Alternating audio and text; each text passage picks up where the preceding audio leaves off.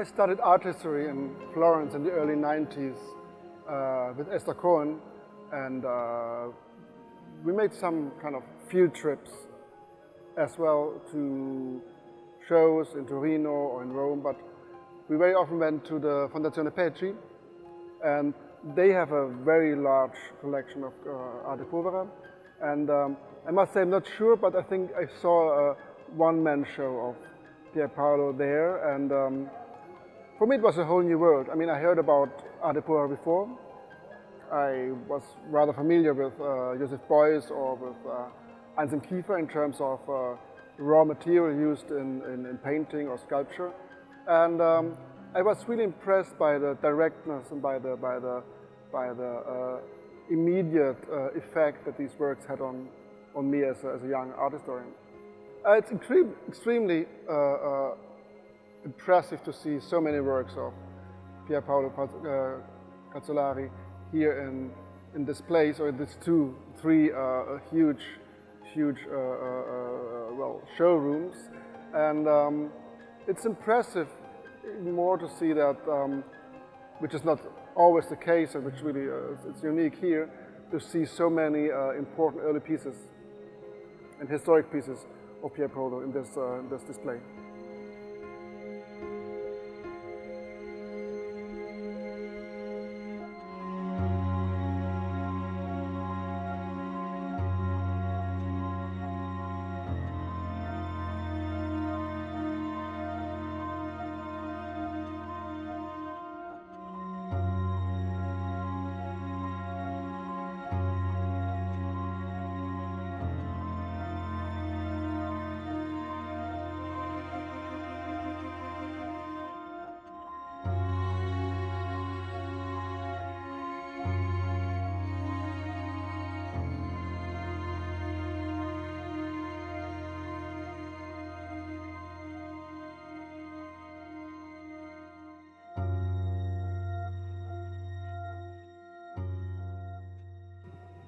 Well, there are many things that will remind in my mind, in my head, and but it's especially, I think, is this enormous impact the works still have. I mean, they are 30, 40 years old.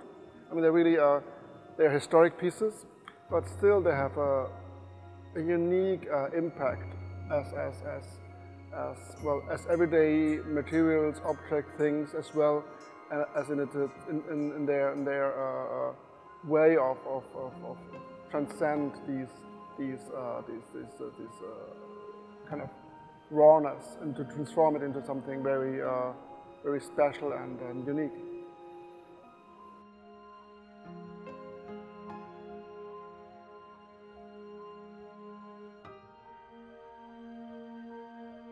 I wouldn't say there is a particular piece of work.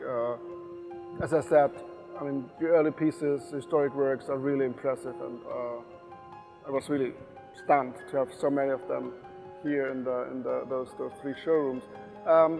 Another thing that really impressed me very much, and it's very telling about the early success and the dynamics that this artist must have had in the late 60s, early 70s, that, I mean, with 25 years as a young man, even a student, like,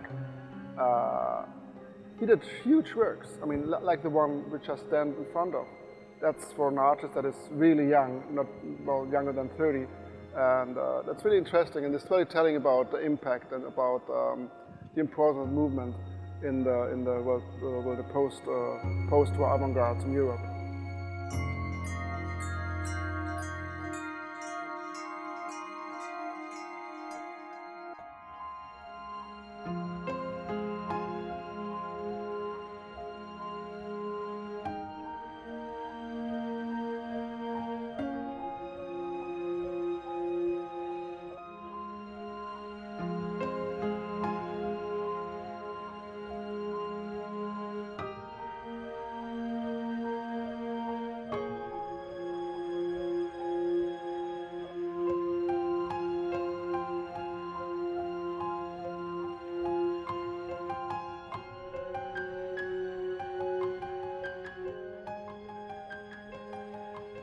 As I've been working for a very long time for my PhD, for several shows on the work of Pier Manzoni, I was very touched today to see, or maybe to understand for the first time, that maybe one really special aspect about Paolo Calzolari's work is that in a way you feel that he's close to a certain Italian context of Manzoni, Burri, Fontana, and there is maybe something like a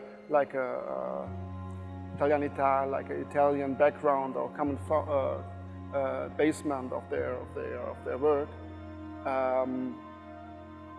But at the same time, you feel how freely he developed his own language and how special his development is in the last 30, 40 years. And that's something you see here in the show in a really exquisite way.